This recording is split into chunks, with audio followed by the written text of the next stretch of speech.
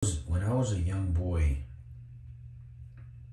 probably, let me see, I go back and I don't remember a lot of what happened in Puerto Rico. I was born in Puerto Rico in 1966 in Cuamo, Ponce, Cuamo, somewhere out there. And very, very vaguely the farm. I remember of course, I went to the farm in Puerto Rico when I was with my dad in 2013, I believe. My father took me to Puerto Rico with him. I was very young.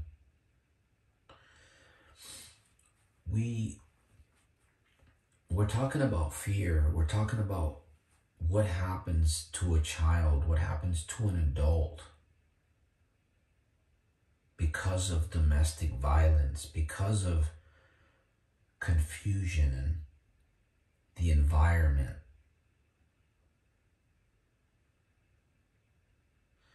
I don't fault my mother, I don't fault my dad. Unfortunately, they had faulty training, and that's what they had to work with.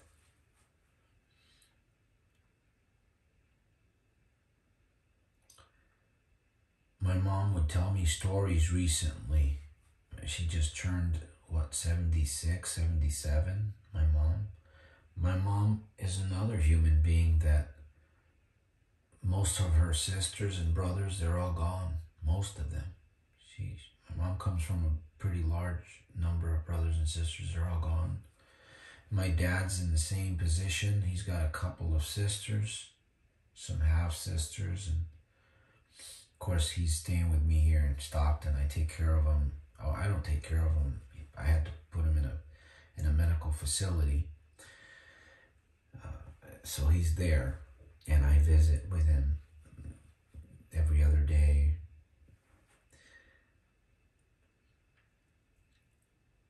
I don't deserve to be alive. I don't deserve to be alive, and I'll tell you, when I was a child, and my mom, so I remember the chicken coops and stuff like that in Puerto Rico. We had, my grandfather apparently had a little bit of wealth. It was given to him, or he was hired by some very wealthy people, and they put all of these things on the land. Actually, they gave my grandfather, and there was quite a bit of land in the homes.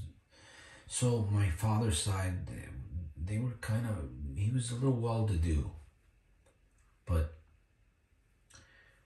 they're putting a lot of work, and my dad was pulled out of school very early. I think 4th grade, maybe not 4th grade, maybe less than that. I'm not sure, because he doesn't know how to write, and of course now he's advanced in age, and he's got a little bit of dementia going on. I remember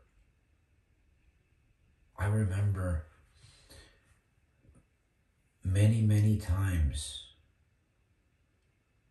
my dad would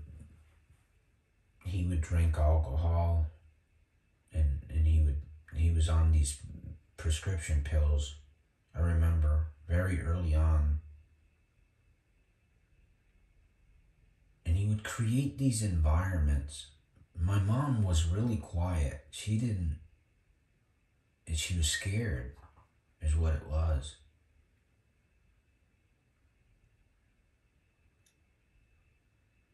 And I remember my brother got an older brother, Fernando, and a younger sister, Nancy. They're still alive. In fact, they're with my mom. My dad eventually divorced my mom. He eventually left her. I left into the military when I was 18, but eventually my dad, he just got away from all of us. So my dad came into my life just a few years ago, honestly, probably about 10, 15 years ago, he came back into my life. I remember my dad, he would drink. He would get very violent with my mom.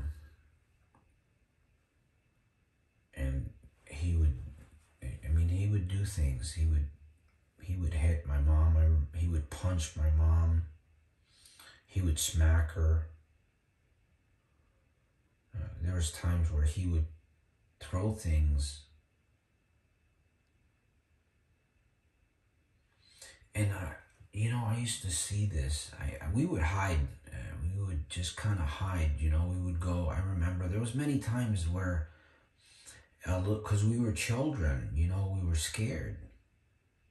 I mean, I imagine I was scared, right? A little child and doesn't have a secure home, and I go back, and that's the only reason why I can honestly say that a lot of the decisions that I've made over my teenage years and even into adolescence and even up to recently, a couple of years ago, I really began to transform my way of thinking. All of that was based, my thinking process was based from all the way where I would see my dad cutting his wrists with a razor or whatever. He would pull out a knife, and these are the things that he would drink, and he would get into fights with people, the neighbors, and the police would come to the house.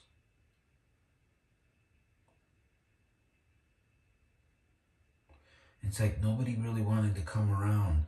My dad's family were the ones, I don't know if they knew what was going on. I think they did, but they were like afraid of my father. It's like everybody was afraid of my father.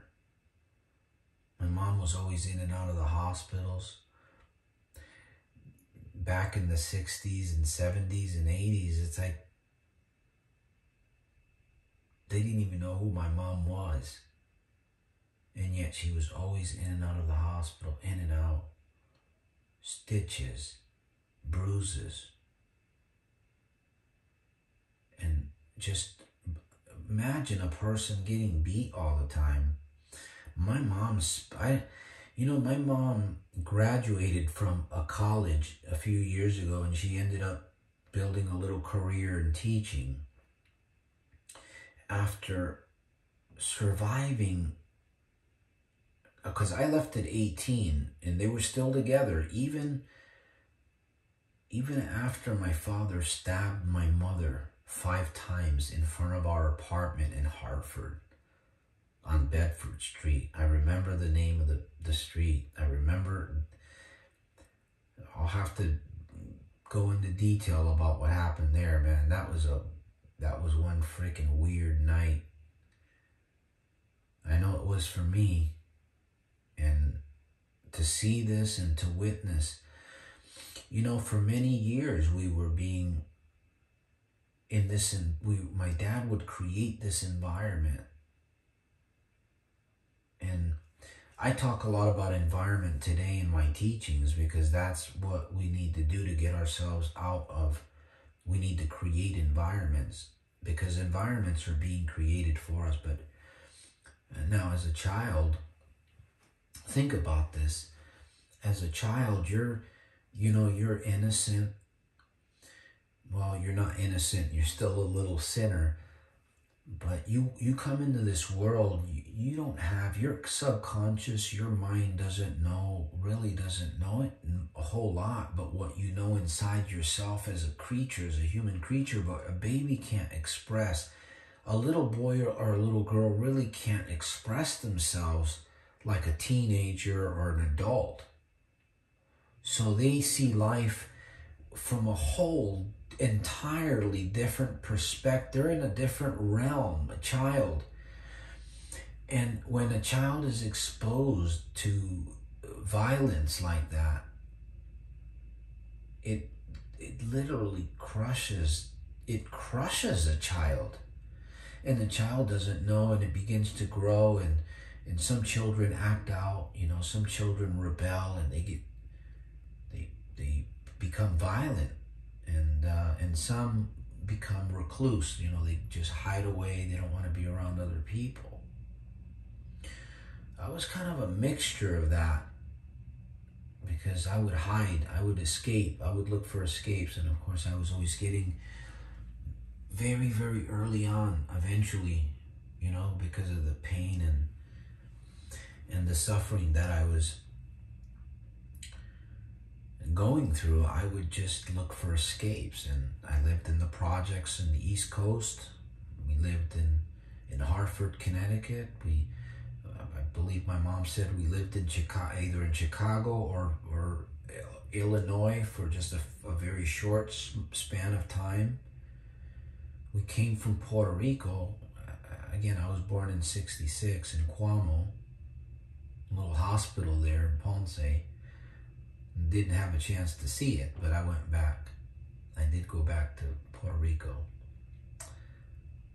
And my life is transformed. I tell you, my life is... Thank you for listening to this testimony. And you know what, my friend? I hope that you benefit from what I'm sharing. And I'm not done. We're going to continue for a little bit here. In fact, I might do this video in 2 parts because it's going to be a long video. You know, I remember my dad would put us in a vehicle and we would drive to New York City.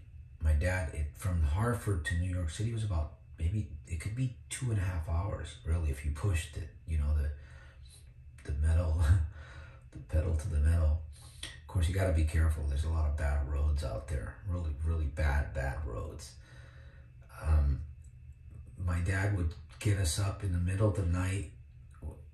I'm serious, in the middle of the night, and my mom, you know, my poor mom, and we would follow him because he was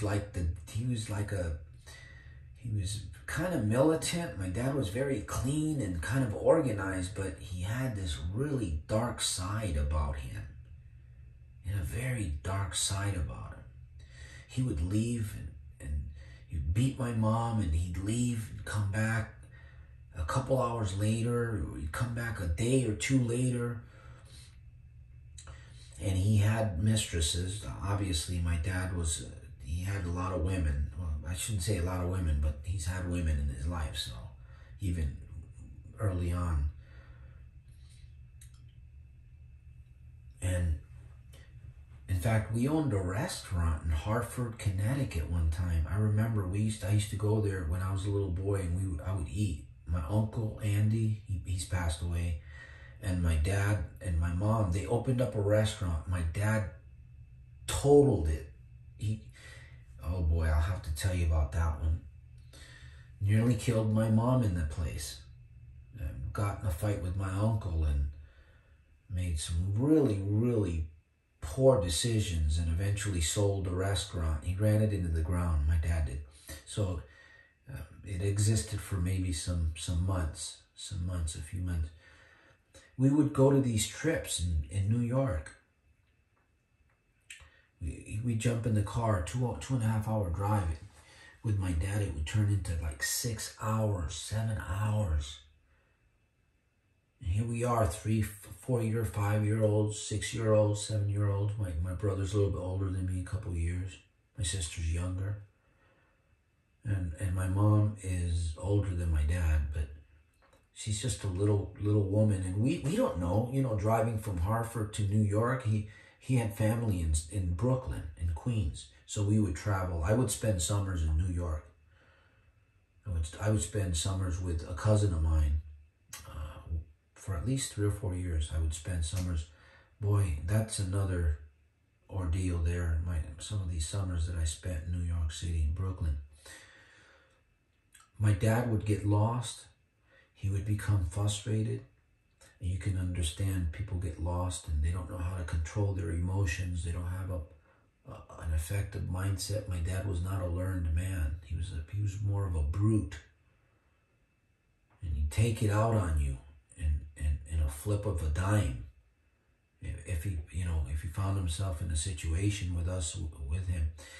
And there was many times where we would just find ourselves lost, and we'd be in the car,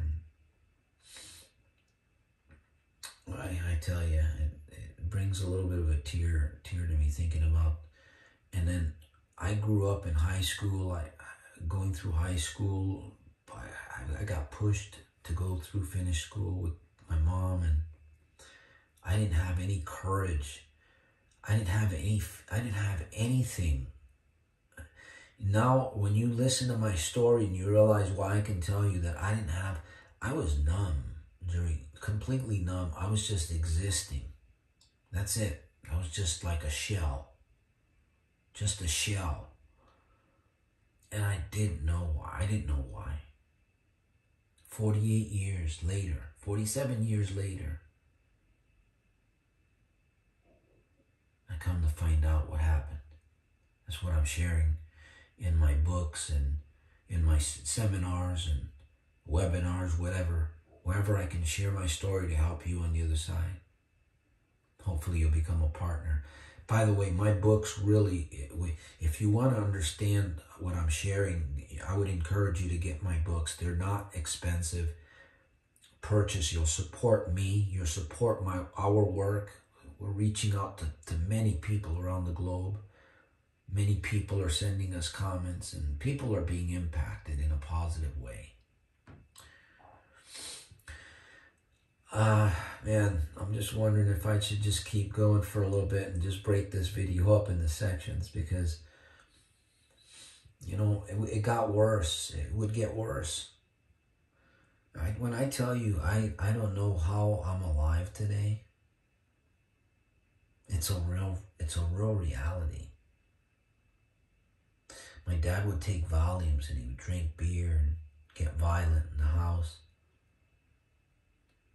He'd get violent outside. One time him and my uncle got, they went to a bar there in Willimantic downtown, and my dad was a fairly big man, 235 pounds. He used to like to work out. He was a brute. And he found, you know, I started working out at around 13, 14 years of age. I started lifting weights, and he basically took over, and he just saw that, and he became very strong, muscular. People became more afraid of him. My dad, this is really strange how all of this was. And he had family members that would come over the home, and they were all damaged. Most of them were damaged. And I remember the abuse. I remember a lot of things that went on that was not healthy for anybody.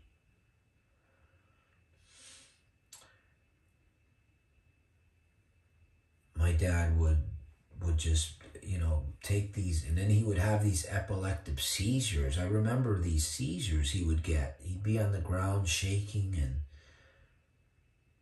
my mom would run and try to help him, and maybe somebody was there visiting, my aunt or something, you know. Typically when he was drinking and mixing the Valium and the lithium pills that he used to take, lithium and Valium with the alcohol. He used to like to drink, you know. My dad was a drinker, and I picked that up from him. I became a very bad drinker myself, especially during my military, those 8 years. I got really bad with alcohol. He would have these epileptic seizures, and I would see him. They'd grab a spoon and grab his tongue. Pull his tongue. He's going to swallow his tongue. I remember listening to that. And this would go on. Well, I think I left an open loop here. My dad was at a bar with my uncle one time there. My uncle went into the bathroom, and my dad was sitting at the bar. I don't think that was a place that they frequented. If they did, I don't know exactly what happened, but I guess my uncle, he's a lot smaller than my dad, a lot smaller. He went into the bathroom. When he came out of the bathroom, he saw my father was on the floor at the bar stool, on the floor laying. He was out cold in a puddle of blood. He got cracked in the head with somebody said, my uncle said that it was a piece of pipe or something. So he got hit. His head got cut pretty bad. He was knocked out and blood. I remember my dad coming home with a bandage all the way around his head. It was crazy times. It was crazy days. The Ku Klux Klan. There was a lot of stuff happening in Willimantic during that period. And, you know, I remember the guy next door, you know, he was wild. One time the guy came out of his house. I don't know what happened. He came out of his house with a bat. I don't know what I was doing. But see, I would see these things, and I lived in fear. I lived in fear all the time. A lot of people didn't know that because they didn't see a lot of the stuff that we went on in the home. But, you know, after a while, you would hear, you know, things. This guy, I remember, I won't mention his name, but he was somebody that I hung out with. I hung out with quite a few friends. And unfortunately, most of them have passed away very early on. This is another reason why I tell you, I just don't. Why am I here? I'm here to share these stories. I'm here to help the next generation. I'm here to empower people to get away from gambling as quick as possible. As quick as possible. And I'm talking about like now.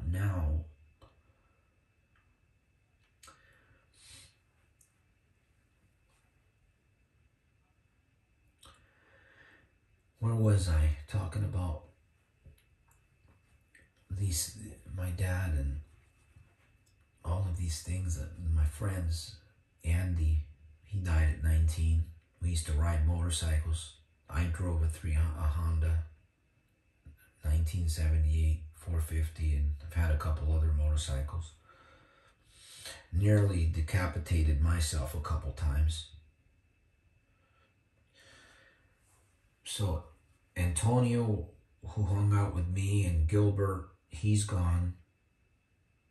And Anthony's gone. Lori is gone. She used to be my girlfriend back when I was 16, 17. She's gone from what I understand.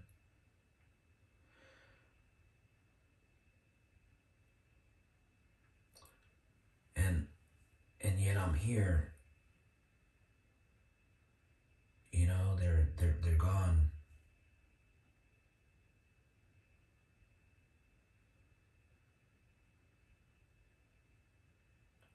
I say that I'm not supposed to be here.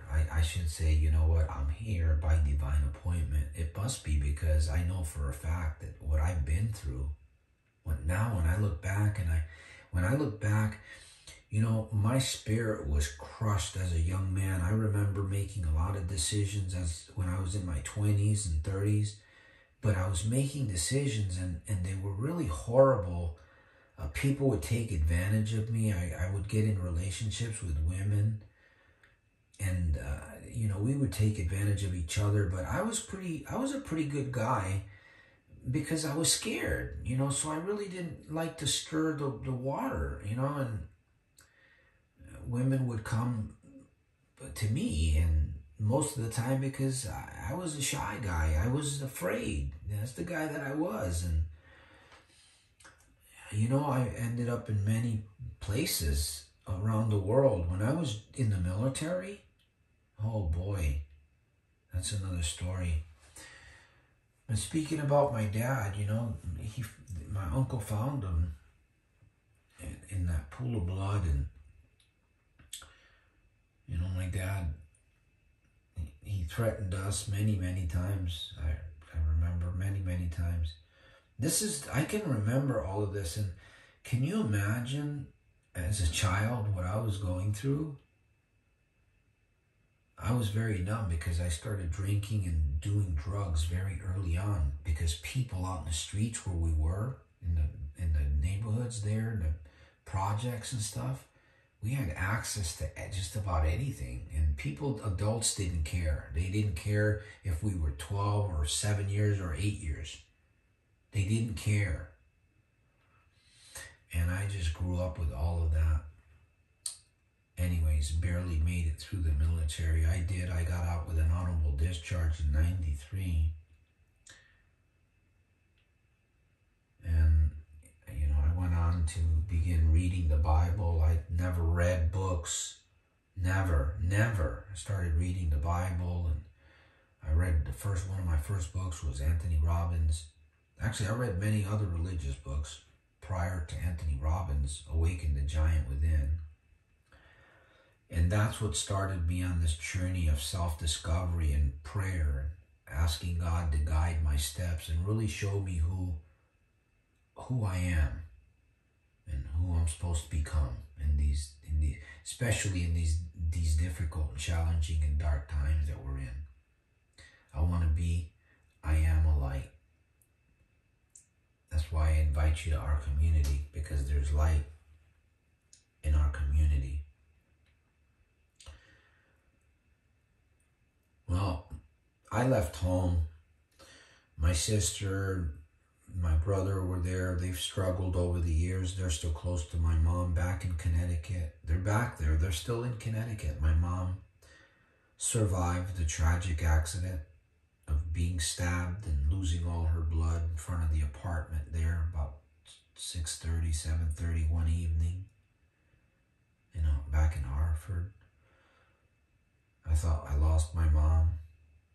I was numb. I didn't know what I was feeling. I just know that my mom was gone to the hospital for a long time. And I remember seeing my dad in a police car when this big black man walked me out of the facility where I ran out of the house when my dad came through the back door, and everybody started yelling, "There he is! There he is!"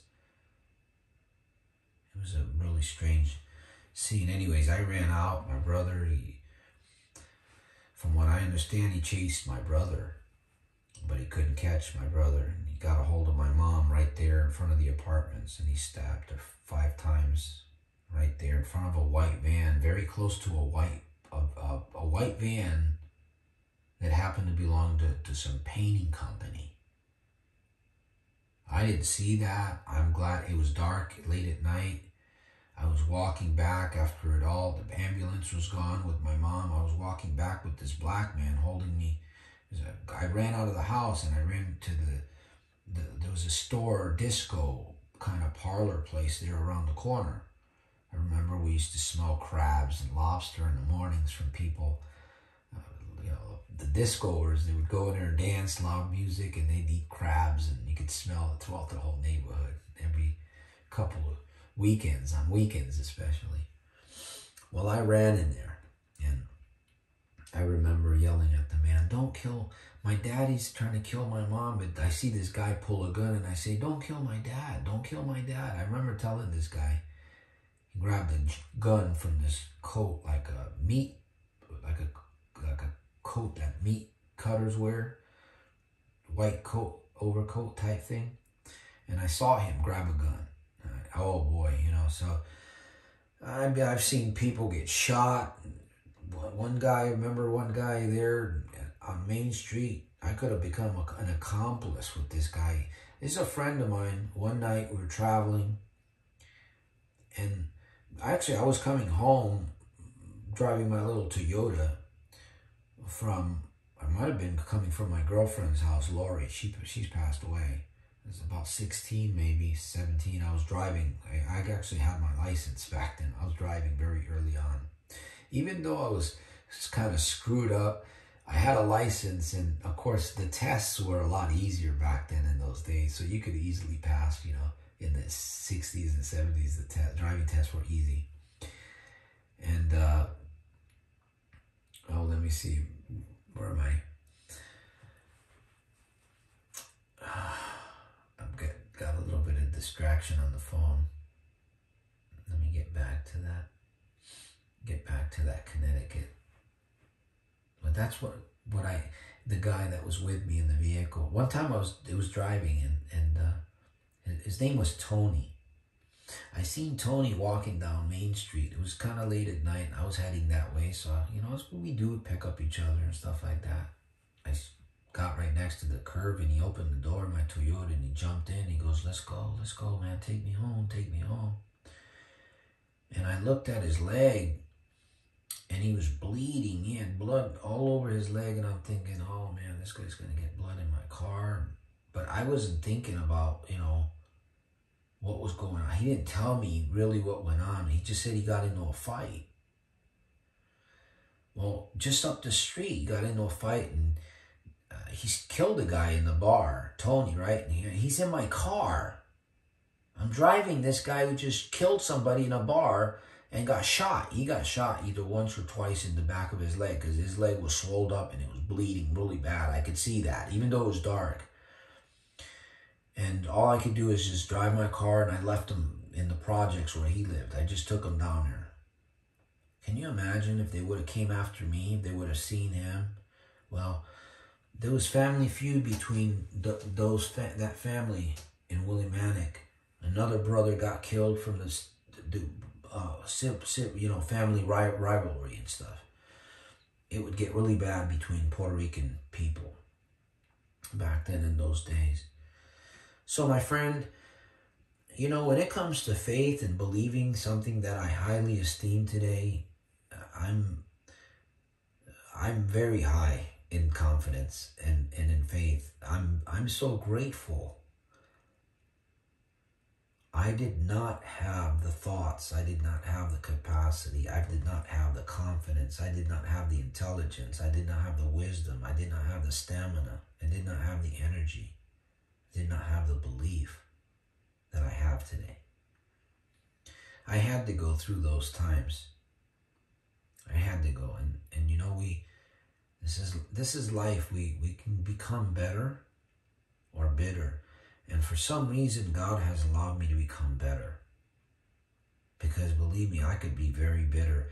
I've had cars stolen. I've had money, lots of money taken from me. I've been ripped off horribly in different, and because I've been abandoned by friends of mine. In the military, you're supposed to go out, and I remember many times I was abandoned, left in places where I'm thinking, man, Lord, thank you. It brought me here to share these stories, to share with people and write my books. And well, my dad eventually, even after that tragic accident that we left Willimantic, after all the beatings and my mom 32 stitches in her finger, and it went on until that climax of the stabbing. And then my dad didn't go to prison.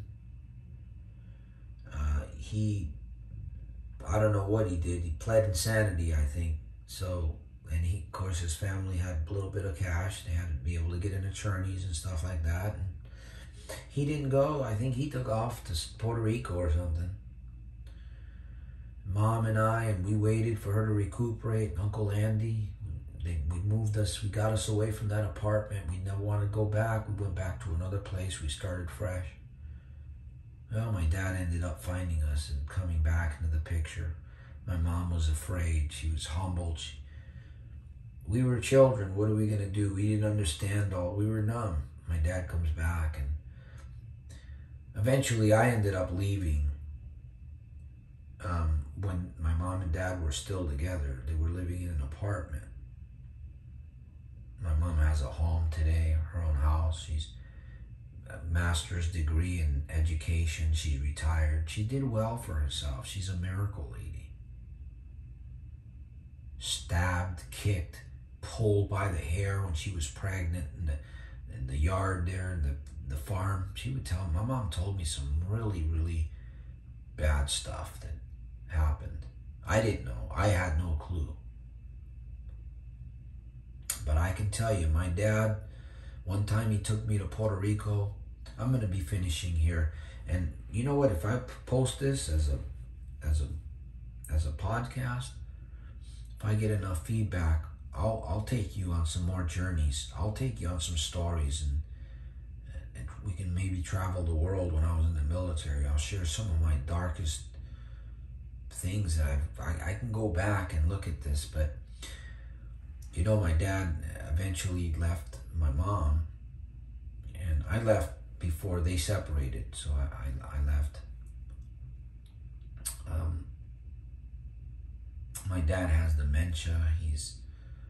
I'm the only contact that he has.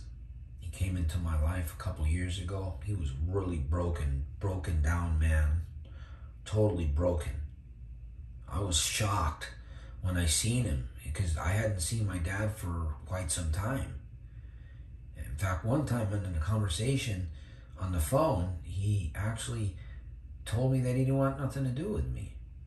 So I just basically lived my life, and then I guess a girlfriend of his called me and said, hey, your dad's really ill. You're the only son. You have to help. And well, he's been in my life ever since, but it's a different relationship that I have now. He's funny. He's broken, this guy, guy that would stab my mom, and I don't have any animosity toward him. I've forgiven him. He was trained horribly by his parents. Well, maybe not completely horribly, but they pulled him out of school. His dad was a brute. Pulled him out of school very early on. He was working this big farm there, Puerto Rico. I remember we had chicken coops. They brought these huge things on the land, and they gave it all to my grandfather, and he worked to the bone, and my dad was a worker too. I don't think the other brothers were around all the time, so my dad was the one that took most of the beatings. The other brothers found ways to get away from everybody. They found ways to, there's brothers and sisters. Of course, there was no women really working, from what I know. But I remember going into those chicken coops as a little boy. I remember I used to eat the seed. There was a seed that they would bring and stuff, and we had pigs. And I think we had a horse or two, a bunch of chickens and stuff. And my grandmother, my father's mom, was killed by a bull that we had in the yard. She literally rammed her and killed her. She ended up getting gangrene. So she died from a bull accident. And all of these things. And, family members today were kind of spread out. A lot of my family, we don't even, people that I try my best to reach out here and there, but it's just the way it is. I keep building my community with you. If you're on the other side and you want to be a partner, you're welcome to join me. I'm only going forward as fast as I can because I know that time is not going to be with us forever. And whatever we have to do, I believe that we should be doing it now. You and I don't have the luxury, especially if we're a little bit older, we don't have the luxury of wasting time. All right, my friend, I would encourage you to leave a comment, share this video, this podcast, thumbs up, and I will see you at the very top on my next one, my friend. Remember, your good life is going to come out of a good series of good, constant, positive reminders. Santos Rolon Jr. You got a friend in me. Your coach, Stockton, California.